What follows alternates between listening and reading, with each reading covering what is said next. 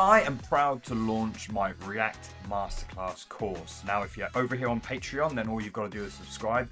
But if you're on YouTube, then I'm hosting the entire course over on my Patreon for all those subscribers. So what you're going to get out of this course is basically, you're going to learn a whole bunch of JavaScript, because React is essentially JavaScript. So you're going to naturally start to pick up some of the quirks of JavaScript as you work through this. But of course, you're going to learn React. Now, this can apply to whether it's React inside of Webflow, Framer, or a React project that's done in sort of Next.js or something like that. The idea of this course is to be irrespective of the platform that it's in, slightly tailored towards those familiar with no-code tools such as Webflow or Framer. Now, the course breakdown, we're going to obviously get it set up and start inside of Webflow. We're also going to move that over into a VS Code environment. We're going to discover what you can do inside of components, such as tracking state, all of the nuances of that tricky useEffect function. We're going to understand the nuances of rendering and how that impacts performance. We're obviously going to talk about styling and conditional rendering of elements. We're going to bring in libraries, and specifically we're going to bring in GSAP.